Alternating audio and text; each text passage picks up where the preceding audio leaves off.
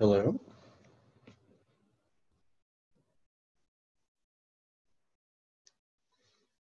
All right, I think you're all muted by default.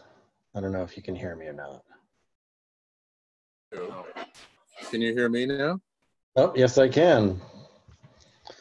Howdy. How you doing? Pretty good. How are you? Where are you? I am in Massachusetts, a place called Rehoboth. How about you? Is Rehoboth in the west or in the east? It's pretty close to Providence, actually. Okay. Very cool. So I just finished a book about the early and mid 19th century. So there's a line running down Massachusetts between the New York and the Massachusetts game, and you're well on the Massachusetts side. Oh, yes. I'm waiting for that book patiently. So been ordered for like 6 months now or whatever. September 8th. We're still on track. Awesome. How are we doing, Joe? I'm doing. Oh, looks like we've got Tom who's muted. I don't know if Tom's trying to unmute or not. Yes, a few things. I'm sure Tom's done a bunch of them. So. Oh, there we go. There's Tom. How are you doing, Tom? Which Tom? Tom Zacco. Oh, I'm Tom too.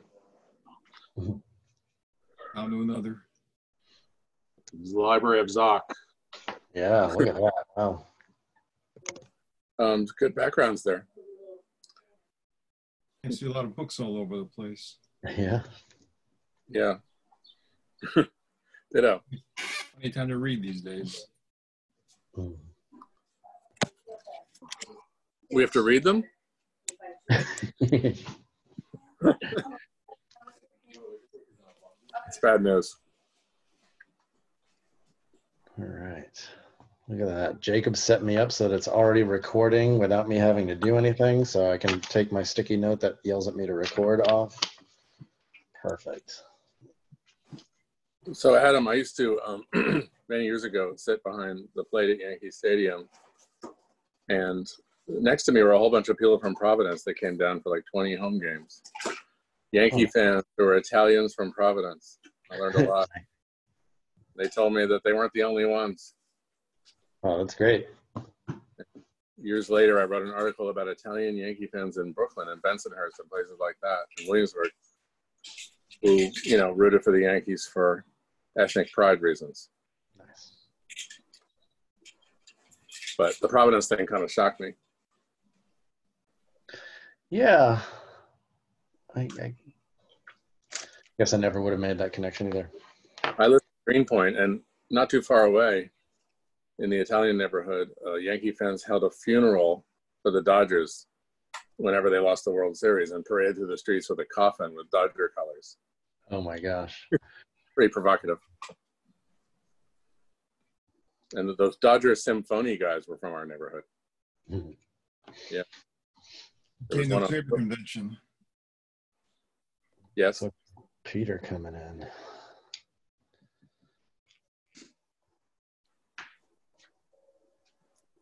Is that Deacon White and Doc Adams?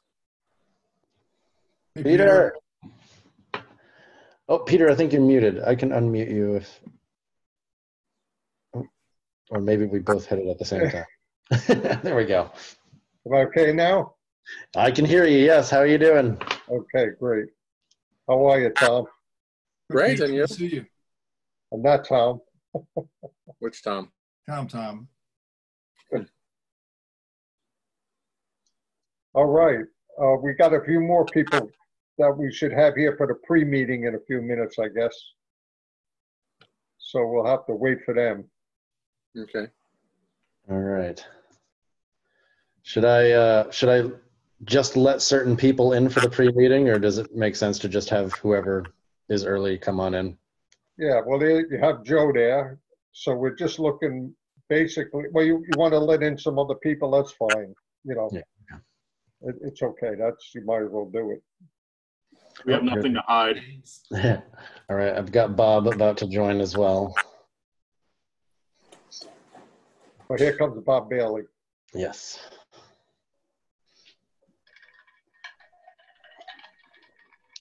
Hey, Tom, I wore this shirt for you. Wow. Oh, that's awesome. Look at this bunch.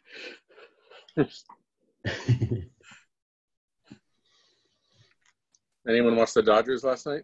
I did. I heard they had a brawl the other day, huh? Yeah, Joe Kelly got 8-game suspension. Seems a little harsh. There's a look in the eyes of some of those Houston guys, like, you know, they knew it was coming a mile off, and they weren't that shocked about it. I didn't see a lot of passion there. Right. But I All got to right, so- keep 6 feet away. Hey, Bob.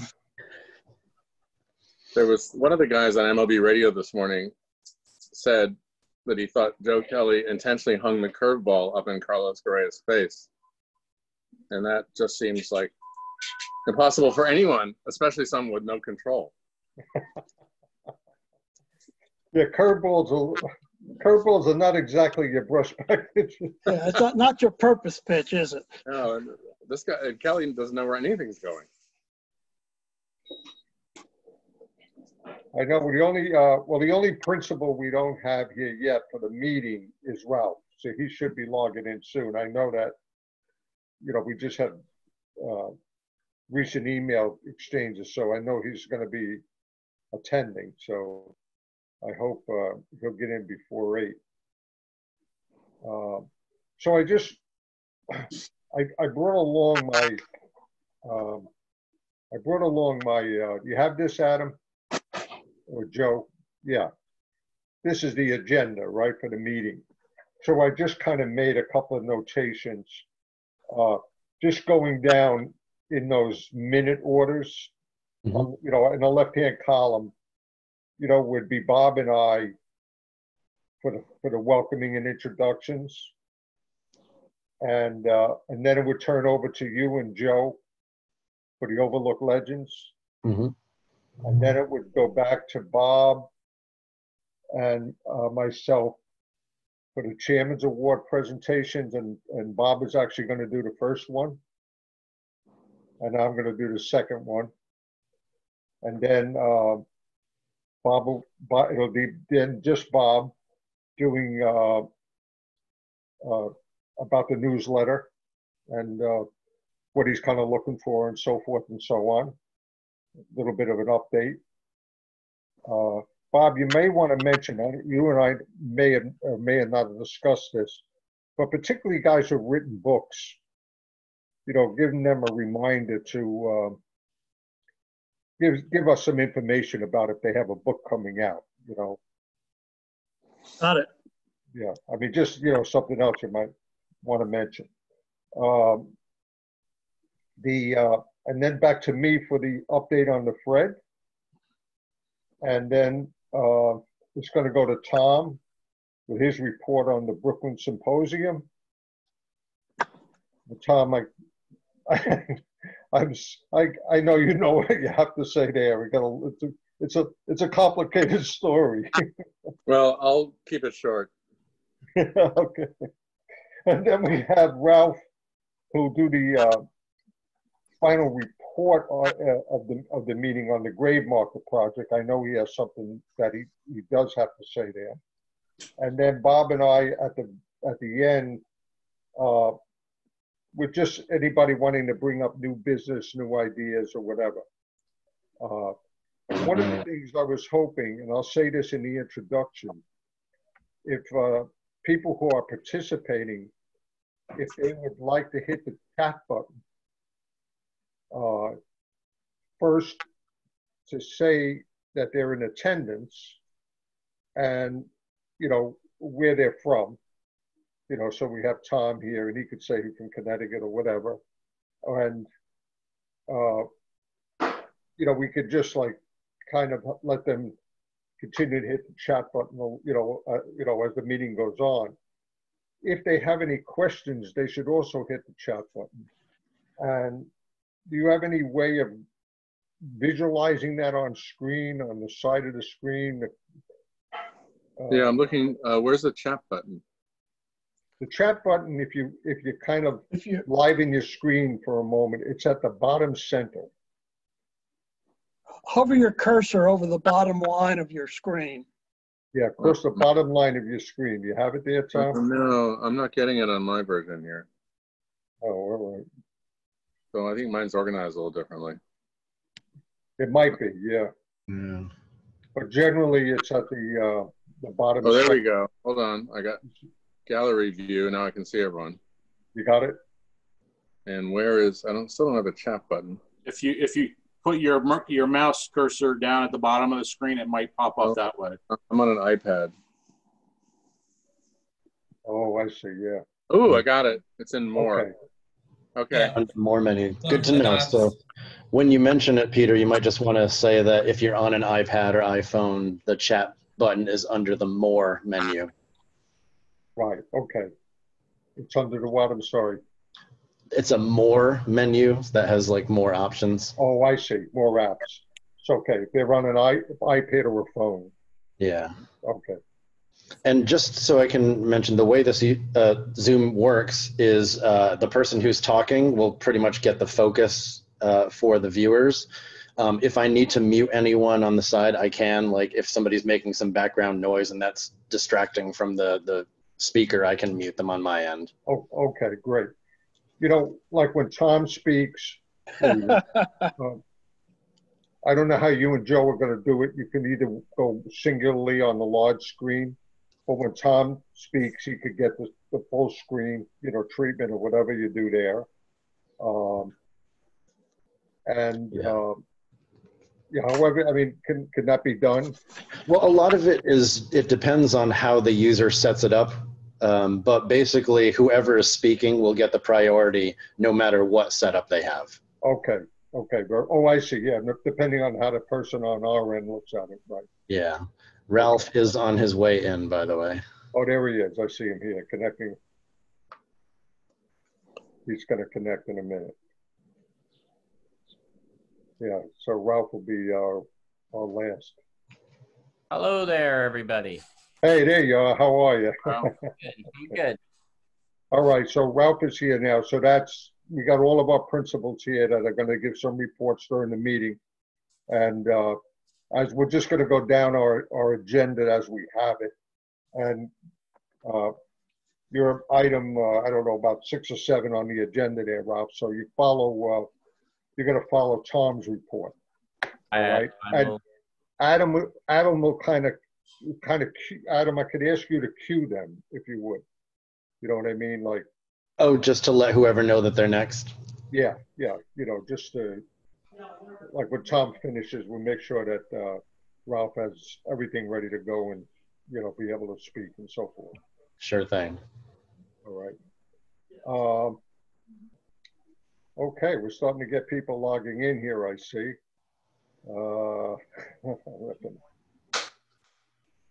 I recognize some of these email addresses that are even just email addresses like Mark Pastano from up in Massachusetts.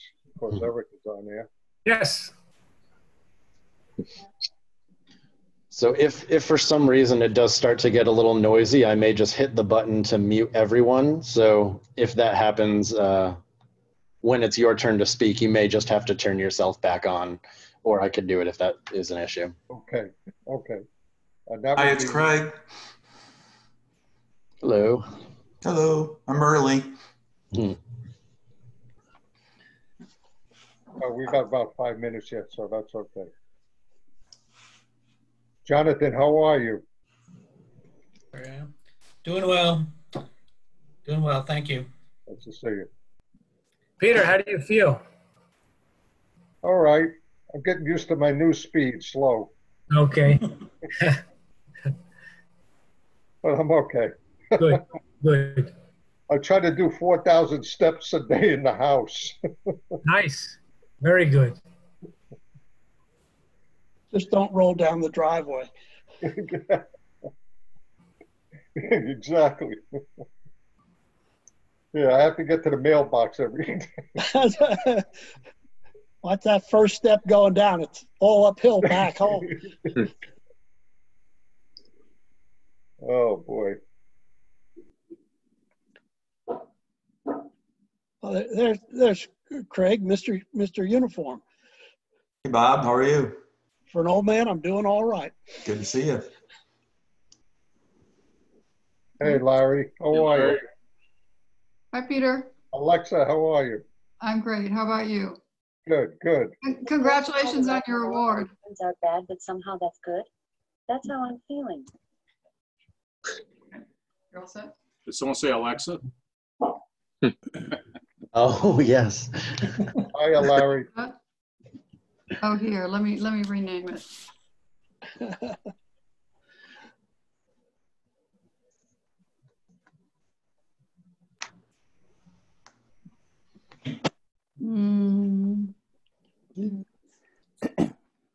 How are you, Jack? No, I can't do it. I think it has to. No. Sorry, he'll just have to be Alexa tonight. Oh, that's fine. You can call me Alex for short. Adam, this was supposed to be accessible afterward on YouTube, right? Yes, Jacob set it up kindly for us so that we'll record automatically, and then I can bring down the video and put it on YouTube or wherever he happens to be putting them. Great. Okay, that's wonderful. Because I know a couple of people had emailed me to say they had a conflict, but then they, you know, I thought we would be able to show it to them on YouTube. So that's great. I don't know, a lot of pressure here. No, I've never technically hosted one that's this size. So if if I have a couple mistakes, bear with me. Yeah, well, yeah, I don't know what the eventual number will be of attendees. We'll have to see, you know. Right. So far, we have 26 people logged in. That's pretty good. Very good. And we got a couple of minutes yet.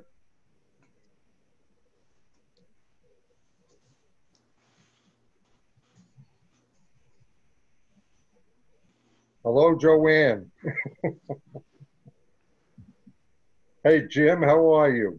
Hi, Peter. I'm good. It's only 108 degrees here in Tucson. It's so good to see you since you moved to the Southwest. Well, it's 108 degrees here today, and I'm happy to be inside talking to you.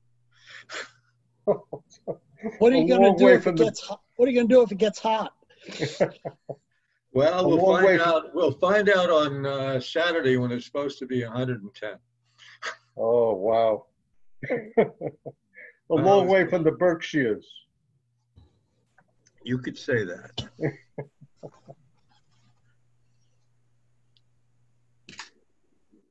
Didn't work. Sorry. Okay. Thank you. I have to be honest.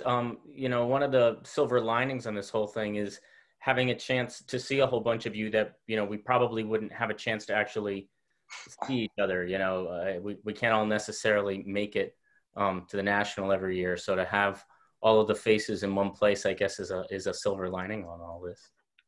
Absolutely, it really is. How you doing, Craig? Very good. Eric. Yes, sir. You're not going to throw any fastballs, right? Oh, I'd love to. I just want to have a word with whoever set this meeting up and used the password of Crichton. It hurts me. It should have been Sprague. Let's change that for next time, please. Yeah, I'll skip that meeting, Eric. I have to change it to our new winner, whoever that may be. So far, we have 35 people attending. I'll wait another minute and we'll start. And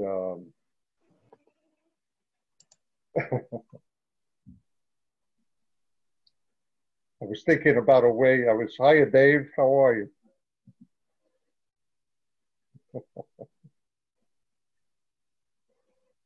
Yeah, normally we wouldn't see a lot of people, you know, at the convention. Sometimes, you know, we'll get about 30, 40 people at a business meeting. So that's not too bad, you know. We got 39 here already, almost 40. So, hi, Steve. How are you? We can see whose bookshelves are neater.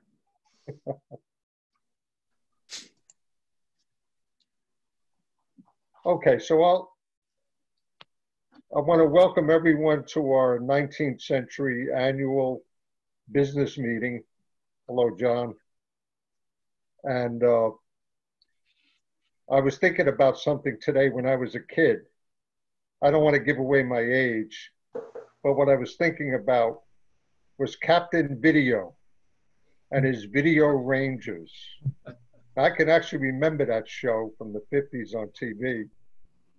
And so I want to welcome all of you Video Rangers, because we've come full circle now from Captain Video. We're doing this by video. All right, so it's a little bit a new experiment, and we'll have to see how this goes. I want to introduce, I'm Pete Mancuso, probably, I don't know if you know me, I'm the chair of the committee, and the vice chair here is Bob Bailey. So I want to introduce Bob. That's Bob there. And Bob, if you want to say hello and let people know who you are there. I don't want to give away my age either, but when I lived in Kentucky, playing catch with Abe Lincoln was a lot of fun. I will say this, Bob's a little younger than me. You played catch with him in Illinois. No, he was the next county over in Kentucky. So how we set this up, Bob and I worked on this agenda. We normally do produce an agenda for our annual business meeting, and it's very similar to what we normally produce when it's done at the conventions, done live. So we have an agenda that I think I included in my email to you, whether or not you printed it or not is regardless. We're just going to go down the agenda, and we're going to be starting with what is traditionally our very first announcement. And I'm going to kind of turn it over right now to Adam Dakowski and Joe Williams to do the presentation on this year's 2020 Overlook Legends, 19th Century Baseball Legends election. So this is now a SABR-wide election, and I want to give it over to Adam and Joe to tell you about that and who was selected this year. Adam? Well, thank you very much, Peter. I'm going to share a presentation on my screen to walk through the results and some information about this year's election and kind of what it means. Do you see my shared screen? Yes. All right. So 2020 Overlook 19th Century Baseball Legend. We're all very excited about this, so let's jump right in. So who we are, that's the presenters. I'm Adam Darowski. I joined the Overlook Legends Committee in 2013, becoming the chair later that year to give my pal Joe a break. I created the Hall of Stats, which is a site you might have seen over the years. I'm a web designer and developer. One of the things I do is I consult for Sports Reference, so working on Baseball Reference, their World Soccer site, and things like that. Joe, you want to give your intro? Yeah, can you go to the next slide? So I can learn about myself? Oh, well, your intro is right here on this slide, right? It's still the title slide on screen. Yeah. Oh, huh. Interesting. There you go. There we go. All right, my name is Joe Williams. I've been a SABR member for 30 years. I was original Overlook Legends chair, and I established the voting process with the late, great Charles Faber and the late, great Bob Gregory. I'm sort of a Deacon White guru, and including with Deacon White, I'm actually working with Dave Stalker and Gary Pasamonte and Ken Kirk to have a monument dedicated in October for Deacon White, his brother Will, Leroy, and his cousin Elmer. And I've attended the last 33, and if you count this weekend when I went to the field at noon and no one was there, the last 34 Baseball Hall of Fame inductions. Excellent. All right. There we go. So about the committee. So each year, SABR selects its Overlook 19th Century Baseball Legend, as we know. So that's a 19th century player, manager, executive, or other personality that's not yet in the Hall of Fame in Cooperstown. And this committee made its first selection in 2009, and this year's choice will be our 12th. So that's a lot of selections. Here's the all-time roster of the committee. Many of these folks are on the call today, of course. Matt Albertson is on the call. He joined us in 2018. As I mentioned, I joined in 2013. Charles Faber, founding member, was on the committee from 2008 to 2016, as was Bob Gregory, another founding member there. They put in a huge amount of work in this group. Eric Miklich is on the call as well. He joined in 2018 as well. Gary Passamonte, I don't know if he's on the call. He joined in 2018 as well.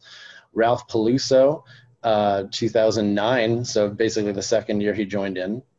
Sam Reich, he joined in 2014 and just recently departed the group. He put in a lot of great work for us over the years. Joe Williams, who just spoke, has been here since the beginning and was the chair at the very beginning and is a co-chair with me now. And Tom Zacco is on the call. He joined us in 2017.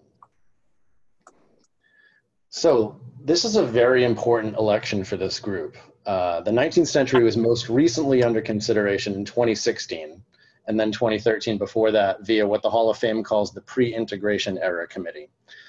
Then in 2016, the Hall changed these committees, and now it's called the Early Baseball Era Committee, which covers the years from 1871 to 1949, and hopefully before those years too, because that's not technically, but they must consider those years before then.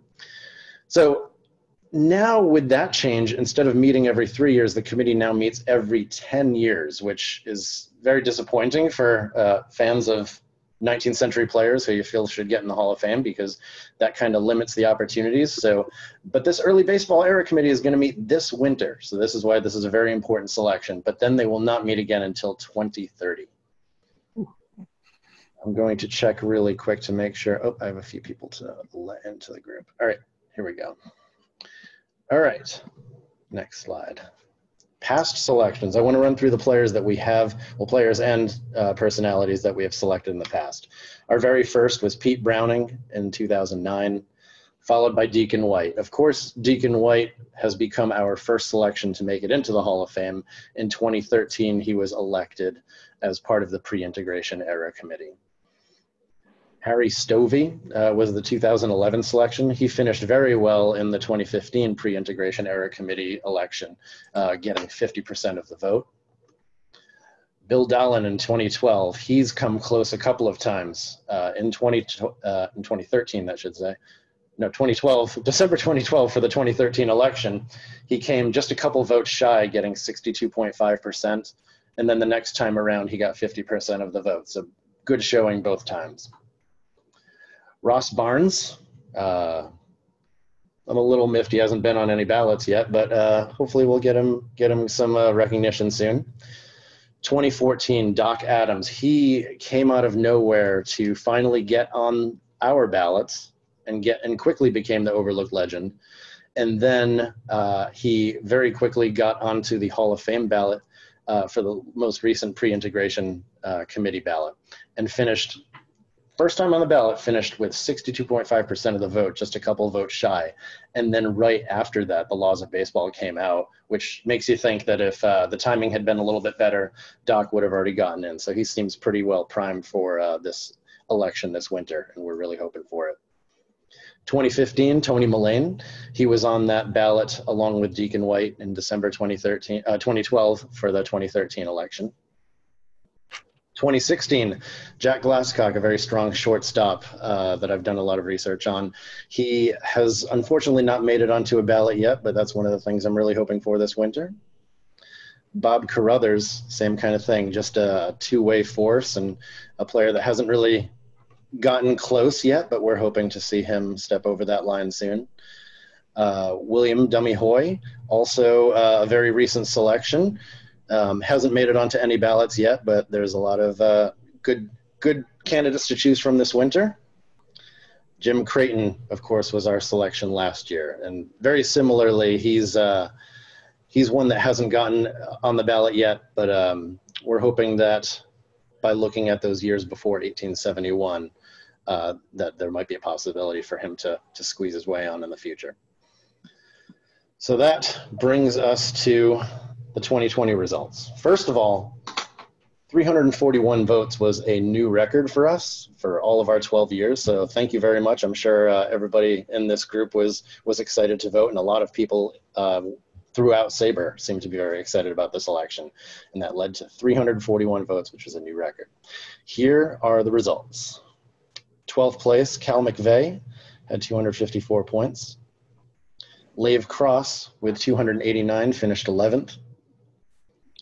George Van Haltren, 344, finished 10th, but his mustache finished way higher. Paul Hines, 358 points.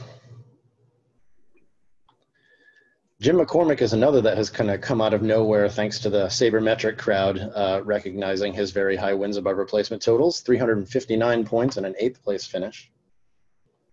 George Stovey, who we unfortunately do not have a photo for, finished very well with 7th place with 417 points. Al Reach, who was also on that December 2012 pre-integration era ballot, he had 422 points to finish in 6th place.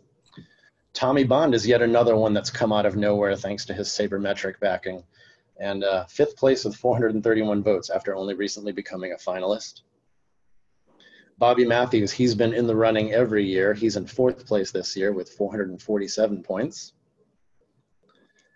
3rd place, Chris van der Aha. He was very recently on the last pre-integration era ballot, but didn't come within 50% of induction.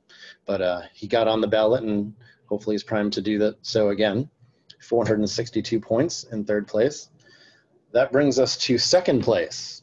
And this is another strong sabermetric candidate that has come out of nowhere and really climbed the rankings the last few years. Charlie Bennett, the great Detroit Wolverines catcher, who is both a tremendous hitter and tremendous fielder. And that brings us to 1st place.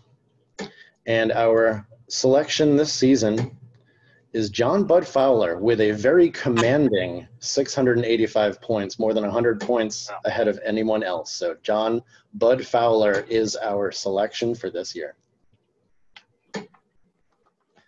So I would like to read the announcement. I've got a few bullet points up here for you to check out while I just kind of run through the first page of our announcement here. So John Bud Fowler has been selected as SABR's overlooked 19th century baseball legend for 2020. The announcement was made today at the 19th Century Committee annual business meeting held during SABR Virtual. This spring, a record 341 SABR members submitted their votes for the 2020 overlooked 19th century baseball legend, a 19th century player, manager, executive, or other baseball personality not yet inducted into the National Baseball Hall of Fame in Cooperstown, New York. Previous overlooked legends were Pete Browning in 2009, Deacon White in 2010, Harry Stovey in 2011, Bill Dahlin in 2012, Ross Barnes following him, then Doc Adams, Tony Mullane, Jack Glasscock, Bob Carruthers, Dummy Hoy, and Jim Creighton last year. Fowler was a pioneering black player, manager, organizer, and promoter. He was born John W. Jackson in Fort Plain, New York in 1858. By 1860, his family was living in nearby Cooperstown, where he would learn to play baseball on the fields of the Cooperstown Seminary. Jackson went by the name of Fowler by the time he became a ball player. He joined the amateur Franklins of Chelsea, Massachusetts for the 1878 season. Fowler pitched for Chelsea in a game against the Live Oaks of Lynn, Massachusetts on April 13th. 11 days later, he pitched for a picked 9 in an exhibition against the Boston National League club, outdueling Tommy Bond, another finalist, for a 2-1 victory. These games certainly caught the attention of the Live Oaks, a member of the International League, and on May 17th, Fowler pitched a 3-0 shutout for the Live Oaks over the Tecumsehs of London, Ontario. The game marked the first time an African American played in organized baseball. This important game was just the beginning of a notable career in baseball. For the next 2 decades, Fowler, who started as a pitcher but could play all 9 positions, faced racism from fans, opposing players, team administrators, and teammates, thus making each stop usually a brief one, despite often being the best player on the team. Historian Robert Peterson, in his classic book, Only the Ball Was White, stated Fowler was unquestionably of Major League star caliber. As early as 1883, Fowler tried to form a colored league, and in 1887 formed the first successful African-American barnstorming team, the New York Gorhams.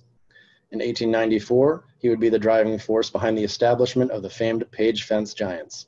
Fowler died on February 26, 1913. He was buried in an unmarked grave in Frankfort, New York. SABR put up a marker on the grave in 1987. On April 13, 2013, a street in Cooperstown was named Fowler Way to honor the baseball great. And that is our selection. And thank you. Yeah. Joe, what would you like to add? This is a great moment for me because I've been pushing for Bud for a lot of years. Him and Doc are my two overlooked legends I like to see get elected, and hopefully they'll both be on the ballot. I'm pretty confident Doc will, but I'm hoping this will elevate him to the Historical Overview Committee, and they'll say, hey, let's put Bud on the ballot and see what happens. So I think this is a great day for this project, and I'm looking forward to see what happens. Excellent. Thank you very much. If there are any questions, we could take any questions. Otherwise, I can send it back to Peter. Yes, and anybody, let me just say a couple of things. First of all, I want to thank Adam and Joe and the entire committee for all of your work in getting this done, and year in, year out. And it's, I think the results have been very, very good over the years. So, he was one of my high selections, not my first, but he was up there. I think he was my second. But so anyway, I was very happy to see that. If anyone, I just want to mention, some of you, I said this earlier on before, some of you may have logged on. There's about 47 people logged on now. If you have any questions, if you want to hit that chat button on the lower center of your screen, if you just scroll your mouse down to the bottom of your screen, you'll see a chat button. You can put a chat in there. We just got one now from Jim Fox, Karen and Jim, when is Hall of Fame addressing this? How to get a copy of the announcement? Well, they'll do this in December, right? Well, this summer they're going to be built. Well, the summer's here. Typically, they have a historical overview committee that looks at a list of up to 200 people, and they narrow it down to 10. And that ballot is usually announced in October or November ahead of the winter meetings that will take place in December. And we will be sending out a copy of the announcements, I believe, right after this meeting. Jacob is making this available, I believe, on the SABR website. And I'm sure, Peter, that's going to go around to the entire 19th century group through an email blast probably after this meeting as well. Is that correct? That would be great.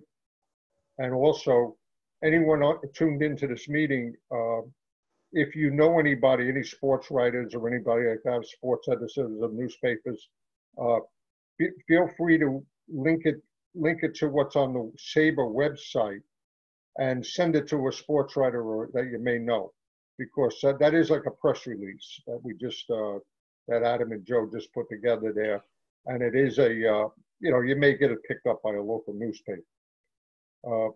I also want to say my younger technical gurus here told me to mention that if you were using a tablet or a cell phone and you don't have an immediate chat button in view, if you scroll to the bottom of your screen, you'll see something that says more selections or more options. If you hit that, that'll bring up your chat button. Okay. All right, thank you again, Adam, Joe, and the committee. All right, so next on the hit list is our Chairman's Awards. We've been able to do this every year, I think since 2009.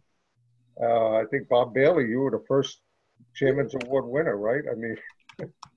The bat's over in the corner. I just keep it away from the wife. Yeah, I don't know what you did to earn that, Bob. You just, talked me into everything. Okay, so Bob is going to take the first person that we named this year, and then I'll announce the second person. And I'm not certain. I'm going to just kind of double check if either of them are on here, which I'm hoping they are. I didn't see either one. Yeah, I don't see them on here, but So we can say anything we want. We'll tell everybody else anyway. Okay, Bob, you're going to take this then? Thank you. The first recipient of the Chairman's Award this year is Bob Focus from Minneapolis. Bob was the moving force behind the Minneapolis City Symposium last fall.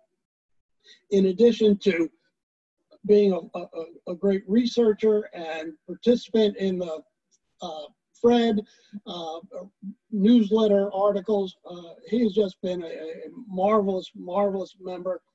If you've read through the Baseball Research Journal that has recently come out, the article by Bruce Alderdice, if you look at the notes there, it's based on Bob's research and collecting data on pre-1871 games as Bruce did his analysis of runs scored in the area.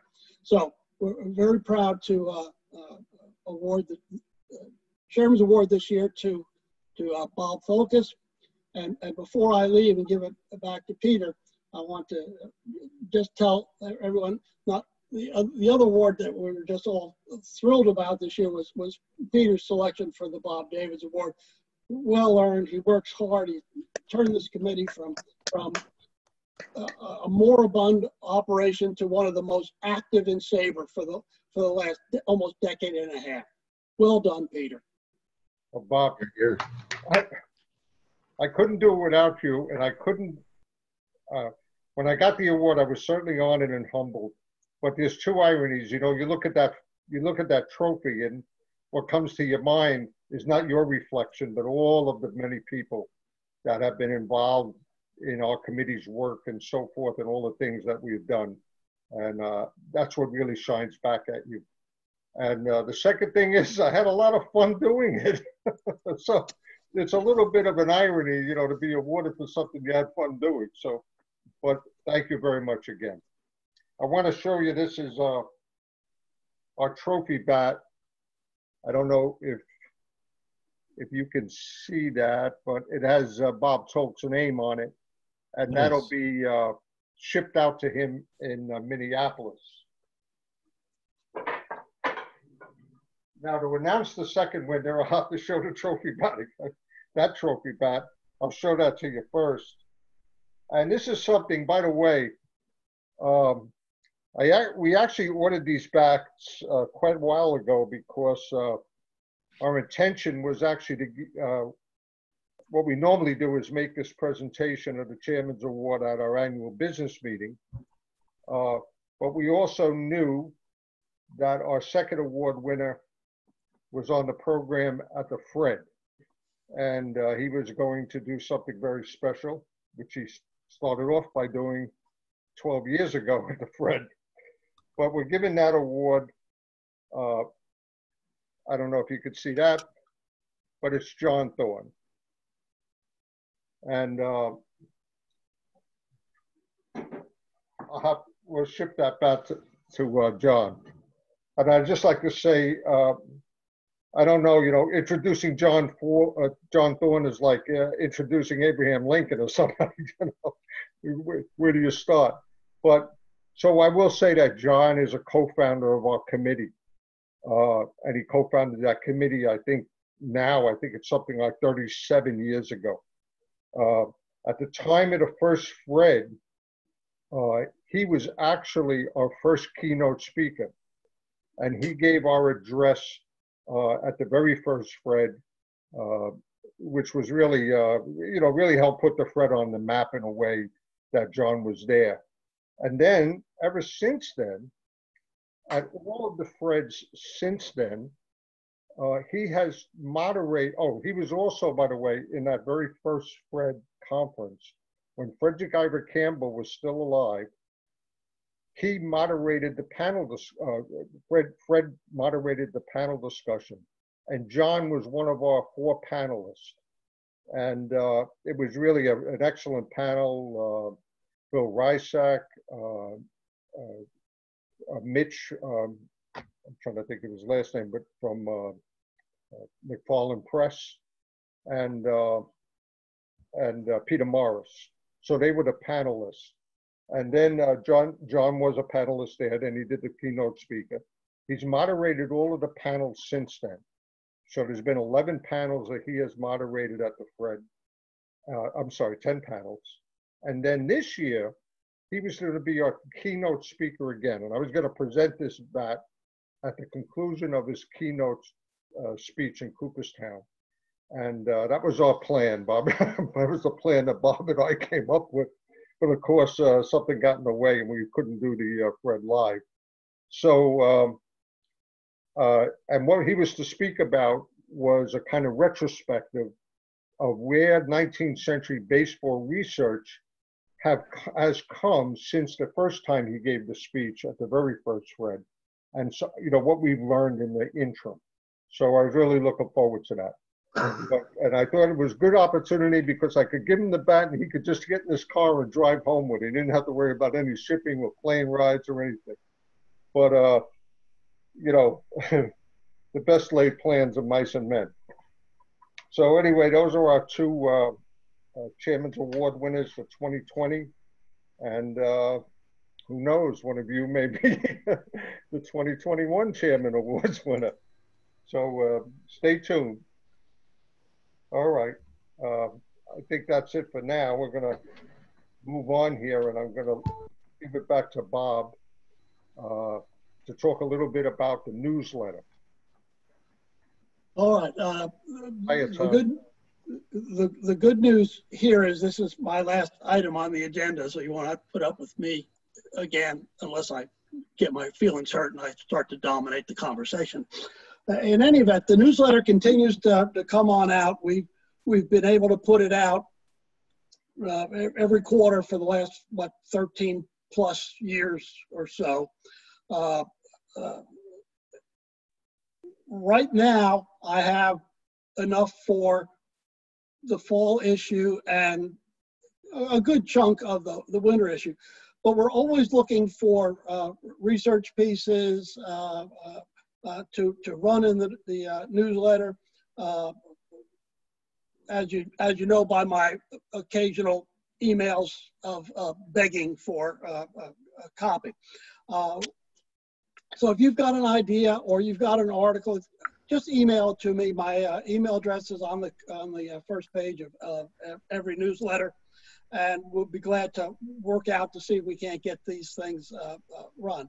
They generally run 1,800 to 2,500 words. Some go a little longer, some are shorter, but we like to have this broad array of profiles of individuals, events, or bits of research that you've done that is in progress that we can highlight and go through.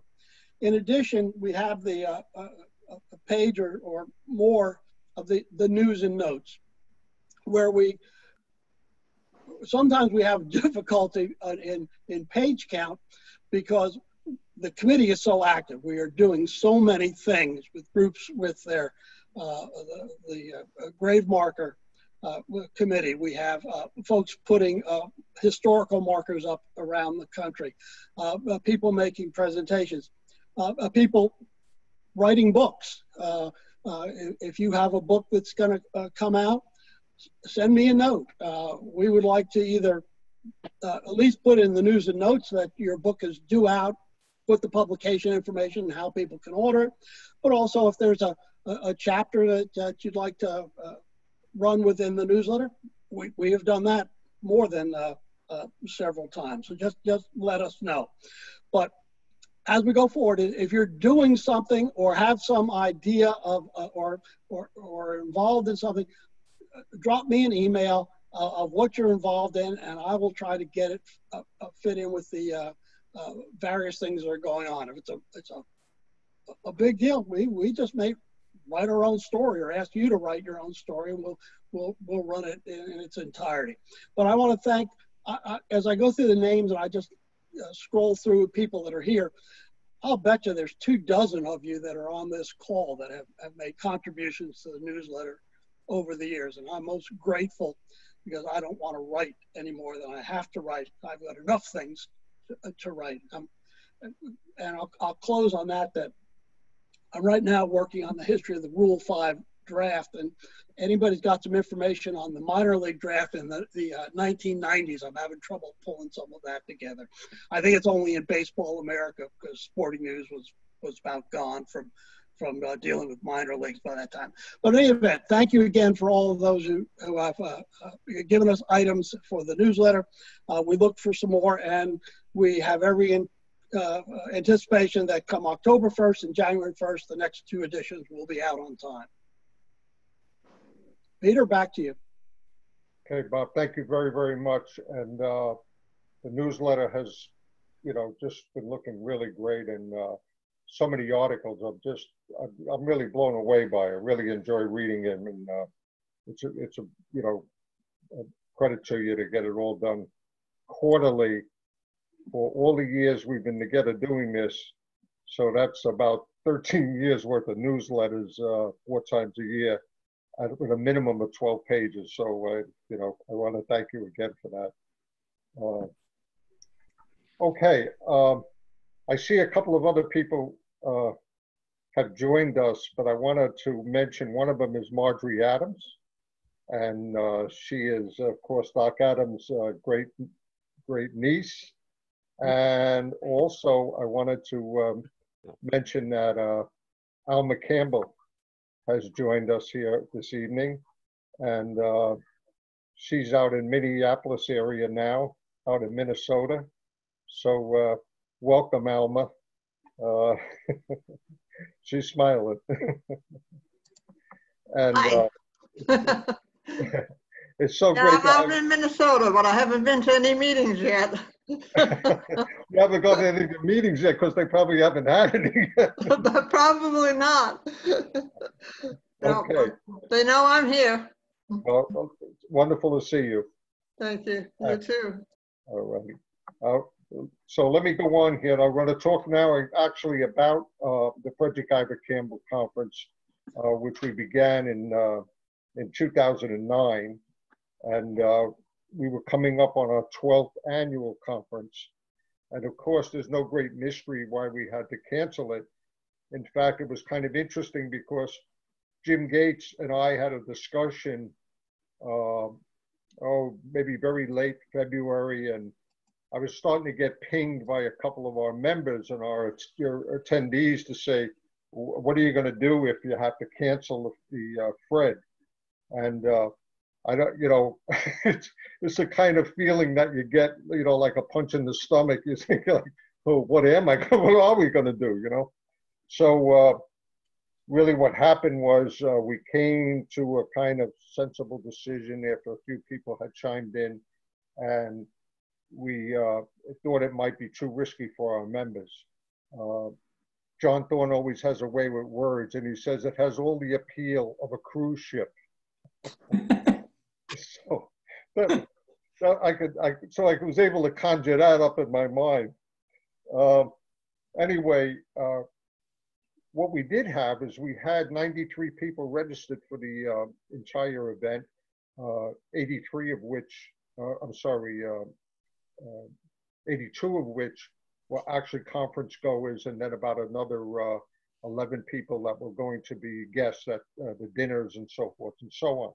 So it was, not an easy call. Bob and I tried to put our heads together, and along with Jim Gates, and we were able to do what we thought would be the most practical thing to do. All of these people had already registered, they already paid, the checks had already been on the SABR. So we're sitting on, all of those registration fees. So what happened was we went out to those 93 people, and we asked them if they would be willing, first of all the presenters, if they would be willing to present the following year in the exact same configuration that we had, this exact same program and schedule. So all of them agreed to do that. And in addition to that, we also had all of the attendees agree to come back and to hold the registration fee until the corresponding weekend. It's actually a Friday and Saturday. The corresponding dates for 2021. So they are April the 23rd and April the 24th, 2021. So the only thing that has changed, and Tom, I think you got my email, I'm imagining, okay. Do you think that that's possible? You think so? Okay. That's Tom Schreiber. He gave me a thumbs up. The Hall of Fame, what actually happened was Jim Gates had mentioned to me that the Hall of Fame had recently secured quite a bit of a sheet music collection. And a lot of the sheet music collection was in the 19th century sheet music. So we had already had everybody confirmed for their times of presentations. So we decided to do like this kind of very extra 20 minutes at the end of Friday's activities, and do this extra 20 minutes or so right in the Grandstand Theater, where they would do a kind of audio visual display of some of that 19th century sheet music. And at the time, Jim said probably either he himself would do it or Tom Schreiber might do it. So I said, well, great, and great on both counts. You can't miss with that. So what happened was, a couple of weeks later, David Block actually had to get in touch with me. He was our special presenter, and he's having some kind of a physiological problem with his vocal cords. And although he wants to return to the Fred that same year, that coming year, he had to back off doing the special presentation. So Bob Bailey and I kind of put our heads together and said, well, Bob had the idea. He said, we have that sheet music collection that we were going to do as an extra 20 minutes. Maybe we can enlarge it just a little bit. And we kind of started to get a signal from Jim that he was retiring. So maybe that Tom Schreiber might be able to do it. And Tom just gave me I sent him an email just the other day, kind of begging him to do it. I'm sorry, Tom. But you got did you get my response, Peter? Did you? I probably didn't yet. Okay. All right. Yeah. I'll double check that it actually made it out of my outbox there. But the answer is yes, and actually that extra time is going to be very helpful. And I think what we'll do is we'll expand it to be more than just what came in that one donation. We'll just cover, the topic of 19th century music. All right, we'll see how that all turns out. But thank you very, very much, Tom. Sounds good.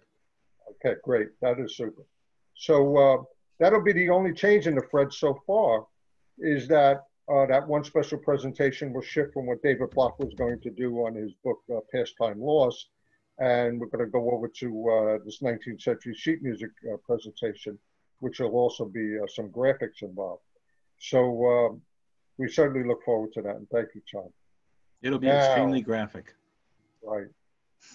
Now the question becomes, will this same impediment exist?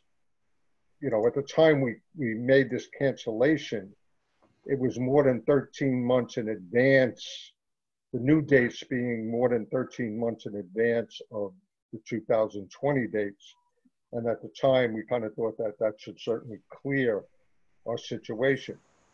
What might happen is the possibility that the coronavirus won't permit us to do the event live. So Bob Bailey and I and some other people here will begin to do a little bit of brainstorming about what may be possible. And the things to consider is to do a virtual conference is one possibility. We want to make sure that we have a very equitable and fair refund of everybody's. You certainly don't want to pay, where there's no dinners involved anymore. We did secure everything, including the dinners for 2021. And our deposit is still sitting up there for the dinners. So there's not a problem in that regard. So we still have that option. But in the event that we cannot go to Cooperstown, our decision, we'll hash it out in the fall. And by the time we would do our normal winter newsletter, January 1st, we would probably have a decision by then, or some option by then. And I'll be in touch with all of the presenters and all of the registrants before, in between. So I'm sorry to tell you this, Bob, but I know, I know you already know about it, but we'll probably have our work cut out for us again if it doesn't look good that we can do it live. But knock on wood, keep our fingers crossed that we can for a lot of reasons. The Fred being one of the least of them in a way. All right. Okay. So any questions on the Fred or? All right. We can come back around at the end, or anyone who wants to post a chat question, I'm fine. All right. Now, what we also had cooked up for 2020 was a place that really is special. And I don't know why I should say this, but it may have something to do with that. But so I want to turn the meeting right now over to Tom Gilbert to talk about a little bit what we had in the works was a 2020 Brooklyn 19th Century Baseball Interdisciplinary Symposium. And Tom will fill you in on where we were going with that. Tom is the coordinator of that, and thank God we got him. Okay, Tom. Hi, everybody. There's a lot to say, and there's not much to say. We were, getting started planning for this November when things changed suddenly, and the only thing I'd really accomplished was getting the venue, which took a little doing, and we have a great one. The good news is it'll be available a year from November also. And the St. Francis College History Department was interested in co-sponsoring the event. And they've been great. They have a nice facility. They've got a choice of auditoriums. They have space to eat. They have caterers. And they're right in Brooklyn Heights, which is the best place to be to talk about Brooklyn 19th century history. That was what we call Brooklyn Heights, was the entire city of Brooklyn before the Civil War. The only place we got in the planning process was that Peter and I talked about me doing a tour on the Sunday, the conference being on a Saturday. There's a wealth of places to visit, and I've done this kind of thing before. We could, depending on the interest level, we could rent a bus, make a few stops, maybe stop at Carroll Park, Jim Creighton's house on the way to Greenwood Cemetery, but we hadn't nailed any of these things down yet. My biggest concern is coming up with a good list of topics. There's so much information there. We have to, I think we need to sort of limit it to a couple of issues. Some of the biggest ones being the idea that Brooklyn is the birthplace of baseball as a professional sport and a modern sport, strangely not widely known. All the important baseball people that lived there, played there, are buried there. So there's a wealth of material, and I sort of feel like philosophically we should start with some big questions and big issues and work out from that. The second issue is we have a wealth of great people on the baseball side. Getting the academics is a little bit of a challenge. I don't have a lot of connections in that world. St. Francis can be somewhat helpful, but I was basically just getting ready to tackle that when the whole thing got put on hold. And we had a lot of hope of doing it this year. And Peter and I were waiting to hear, well, was there going to be, we thought if St. Francis was going to have its classes as normal for the fall semester, that would be a good sign. And we agreed with St. Francis that when they got the word for what they would be allowed to do and what they wanted to do in terms of their academic year, we would take our cue from that. And what we got was no word. Because everything's on hold. Even New York City public schools haven't made up their minds of exactly what they're going to do as late as now. And it is, as Peter and I discussed, not getting a definite answer by about July 4th was really a no. Because at a certain point, you can't plan this on a maybe basis. And we're not going to get anybody to commit to go. And that's why we made the decision to postpone it. And you know, who knows what 2021 will bring. But you know, I think early 2021, the winter and the spring, we'll form a group of people who want to work on this and get started, and you know, try to make it really historically worthwhile and get quality people from the academic side. That will be my goal. The facility, we've got something affordable, convenient, that'll work. I mean, if we can't have an in-person event, that's a whole other topic that we'll be talking about. I think it's doable virtually. I hope we don't have to do that. But if we can do it as we have done it, we have a cooperative institution that's going to help us. It's going to be relatively inexpensive and convenient, and there's nearby hotels and lots of great space they have there. So does that cover it, Peter? I think you have. Yeah, I would have mentioned that what we would normally have done is that if we had this thing, if we were able to advance this thing for the 2020 year, which we had this Saturday, November the 22nd, I think it was, or that was the date we had for the event this year. And St. Francis College was all on board, and thanks to Tom's efforts. And they are co-sponsors, and they, you know, being able to provide us the venue is huge. And, you know, gives our only expenses, very nominal expenses, and just for whatever we do with our luncheon. The second day tour would be an optional event that people could select or not select. But the location, as Tom said, is really great. It's in downtown Brooklyn and Brooklyn Heights. There's plenty of eateries, and there's lodging nearby, and so much baseball history, as Tom said. We are going to proceed probably as we go forward now from, I know that Tom had an idea that I think is a great one, where he probably wants to create a couple of ticklers, in a sense, of some online stuff that would either be presentations, or I know he mentioned something about even a little tour of Greenwood Cemetery online that's baseball related. And we did that a number of years ago, and it was really, really fabulous. And, you know, he'd like to do that in the interim to keep people's interest up. But as we go forward, we will probably, we do have a date for November of 2021. It just becomes a question now, is that going to be live, or might it be something else? Might it be virtual again? So, you know, we might work that we can have either option of doing it. We'll see. But anyway, it'll be a very affordable conference in the heart of where baseball really did become a professional sport. Yeah. All right, Tom, I want to thank you so much for all of the effort you put into this to date. And in securing a co-sponsor like St. Francis College is really great, given the location of the conference.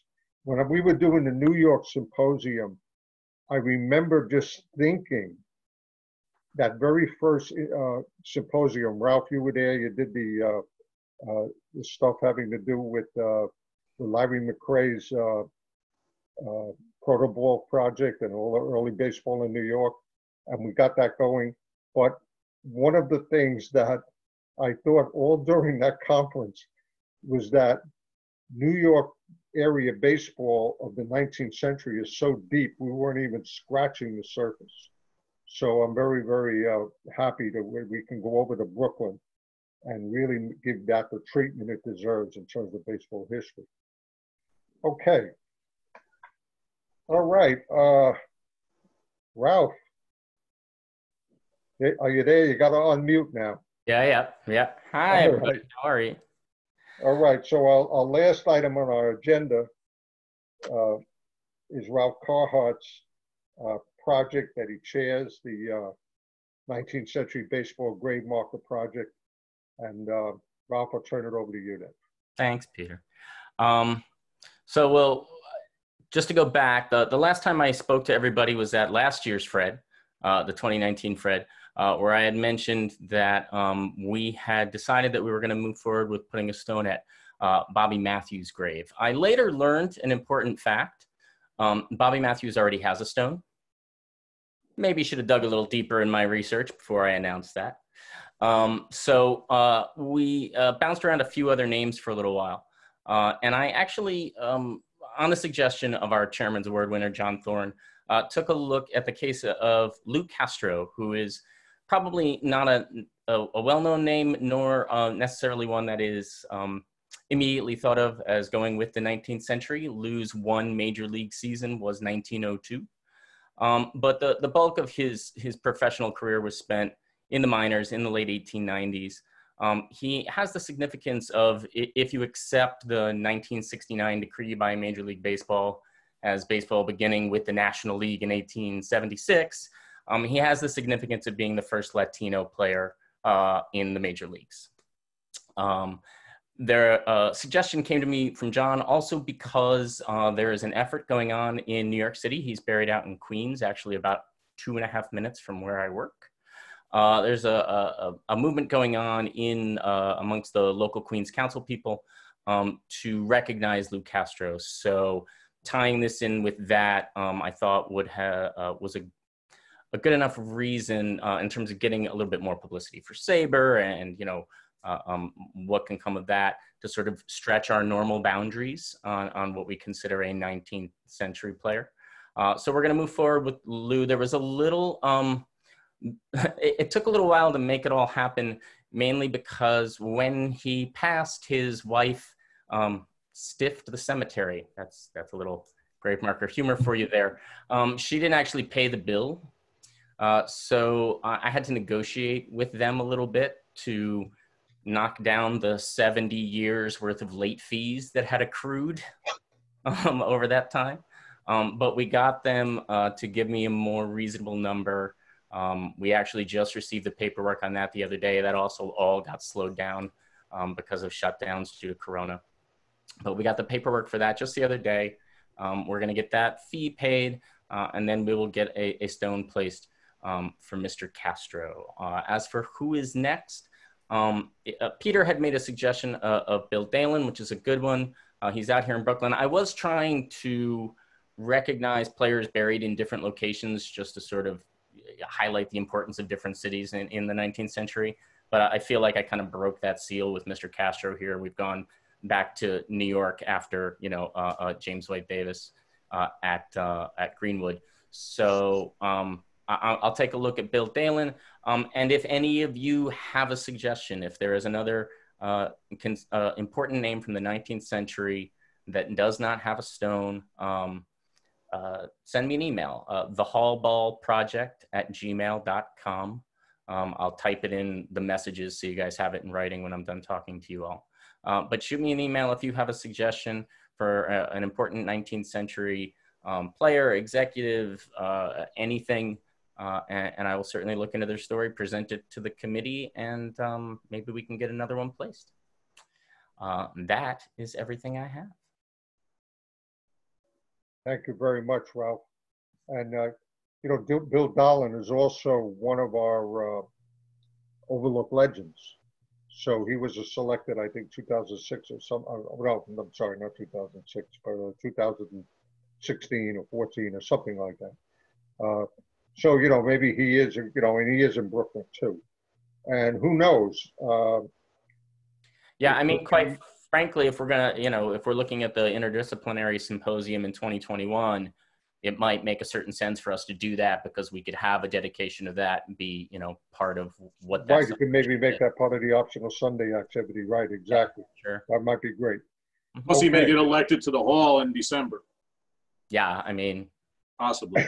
Possibly. Yeah, for sure. Yeah, if he gets elected to the hall, then we'll really I guess it sort of means I have to, right?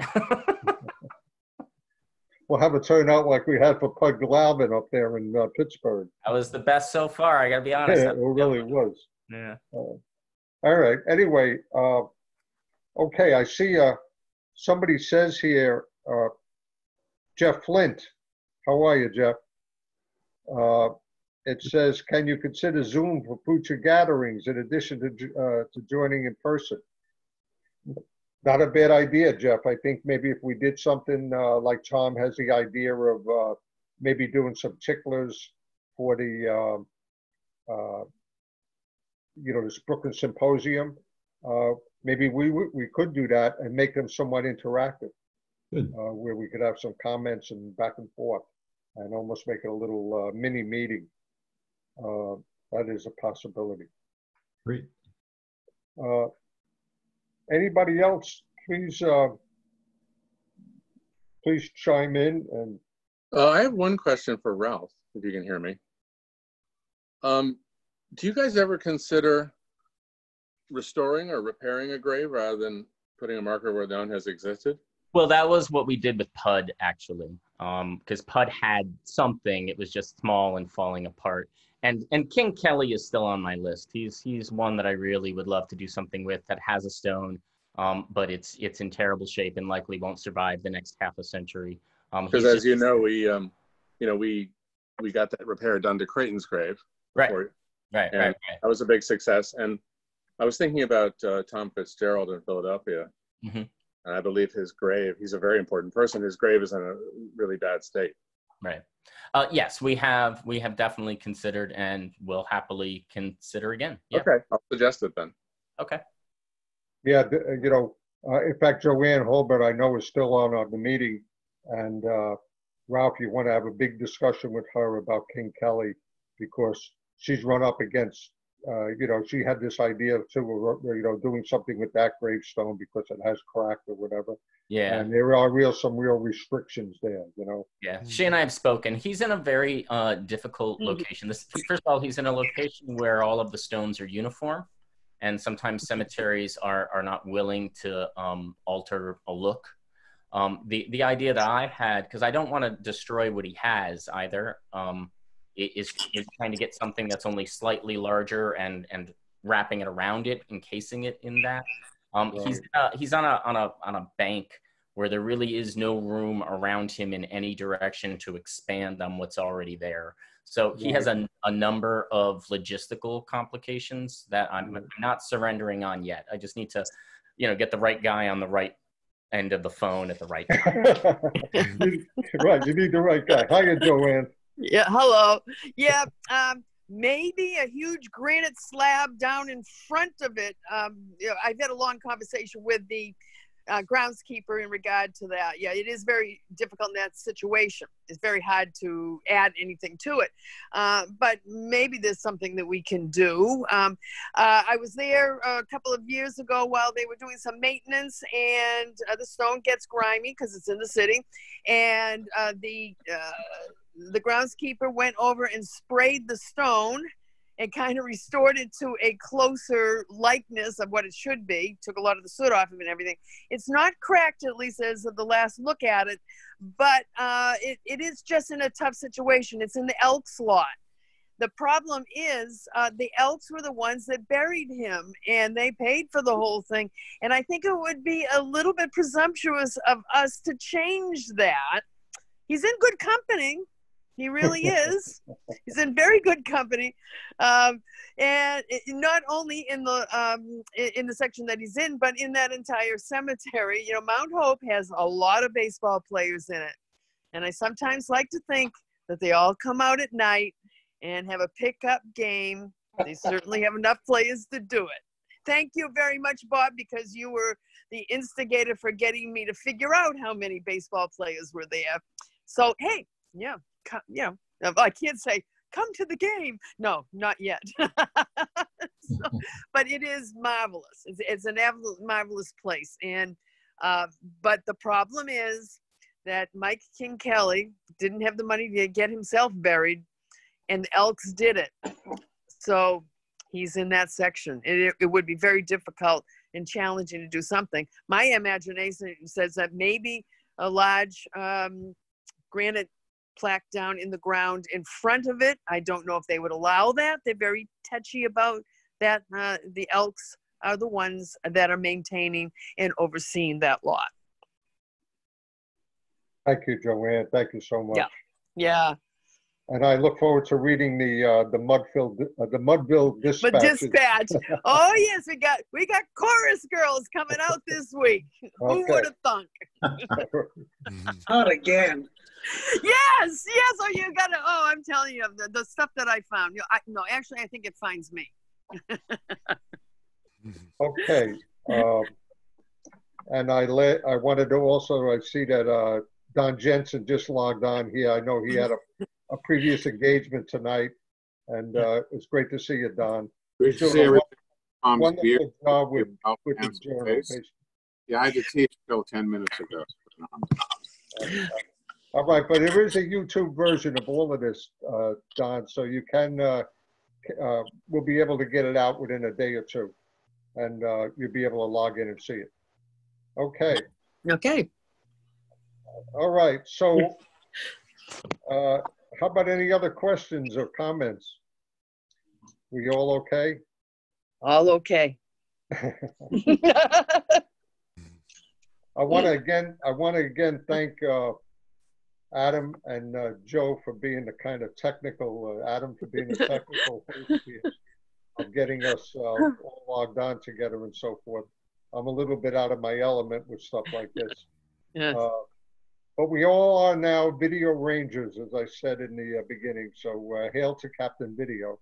He finally, all these years later, practically 70 years later, he finally came into reality. Okay. All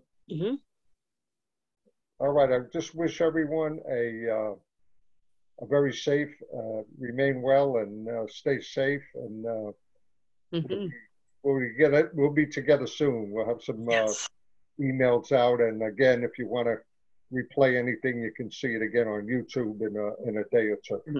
Okay. All right, Adam. Thank you, guys. Thank you. Thank you very much. All right. Thank you all, and stay well. Great. Thanks, everyone. All righty. I can't get used to that baseball with that can sound. Oh, yeah. Okay. Be well, everyone. Take care. Thank All you. right. Bye-bye. Bye-bye. Stay safe. Bye. Take care. Be well. Thank you again, Tom. Oh my gosh. All right, so let me play this.